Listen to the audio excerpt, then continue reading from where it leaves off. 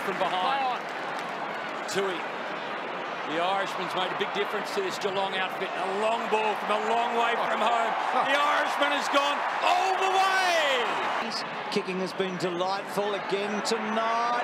And Dangerfield in the week and gets his first tonight. To work it into safe hands again.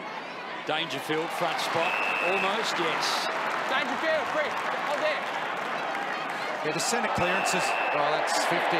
For the Cats in the opening term, Dangerfield. That is as sweet as you can kick a football. Straight Duncan gut running for not the first time tonight, and that's a beautiful mark.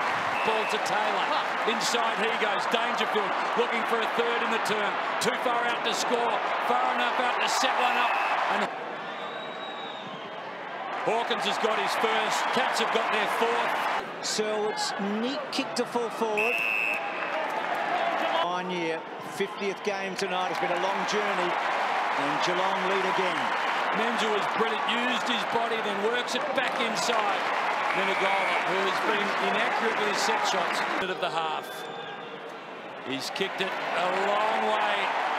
5 rows back. And it's actually nearly the perfect kick, this one, going into Tom Hawkins' side. Crowd tells a story. Got hold of the football. Nowhere really to go, and Scott Selwood ridden into. Crowd again tells you there, please. Scott Selwood gets the Cats back in front. To half full. Hawkins seemed to have an arm held. Parsons out the back. Crumbs and goals.